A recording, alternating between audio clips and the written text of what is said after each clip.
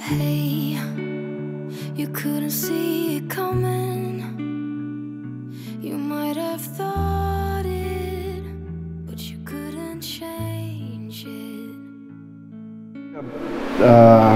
Brief overview of what we're going to do.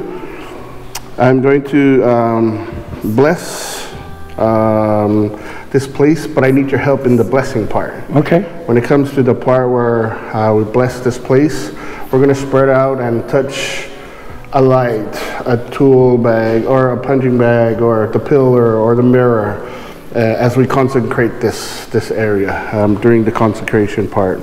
So I'll just start us off with the greeting, go into opening prayer. I'm going to quote a scripture and give you a 2-minute message from that scripture, and then the consecration, and it should take us about 15 minutes. No worries. All right, let's begin. Lord, prepare us to be a sanctuary,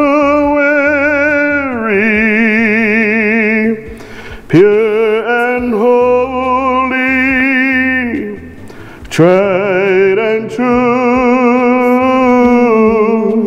with thanksgiving. I'll be a living sanctuary for you. Jesus said, "Listen, I am standing at the door knocking.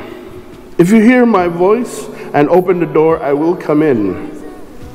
Dear friends, we have gathered together to seek God's blessing upon this home, this studio, this gym, which by the favor of God and human labor has been made ready. This space is not only a dwelling place, but a symbol to us of God's loving care. Amen. And of the life together as the family.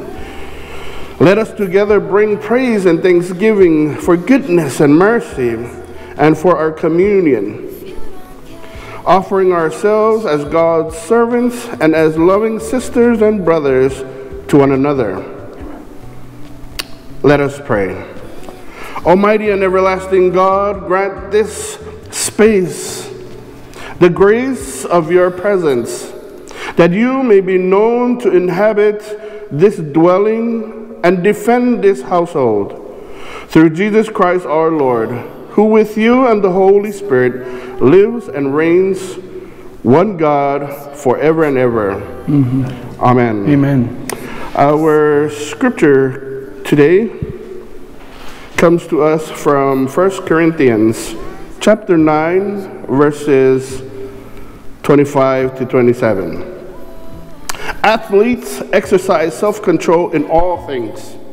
They do it to receive a perishable wealth, but we an imperishable one.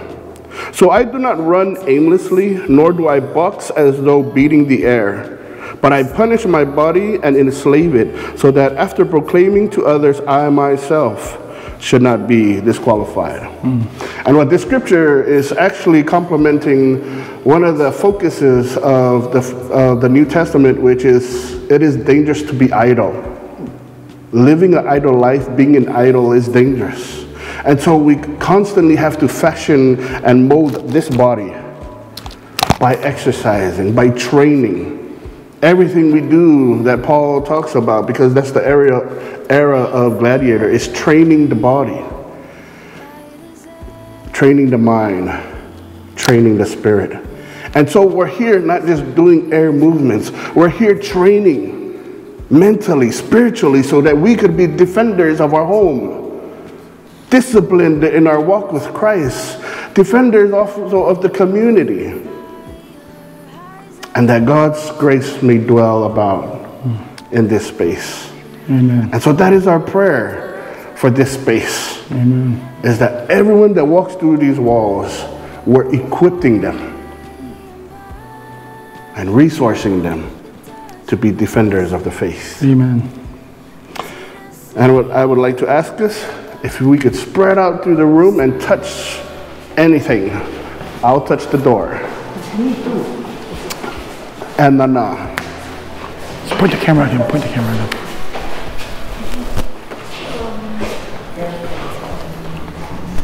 The microwave. Make sure that all the food we cook there is blessed.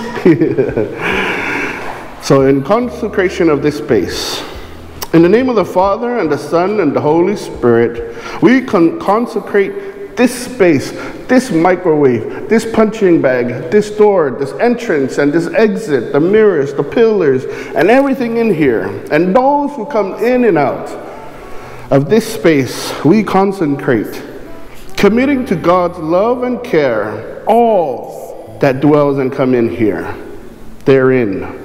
Let your love rest upon it, and your promised presence be manifested in it. May the members of this space grow in grace and in the knowledge of our Lord Jesus Christ. Teach them to love as you have loved us, and help us all to live in the peace of Jesus Christ, our Lord and Savior. And the people of God says, Amen. Amen. Thank you. All right. You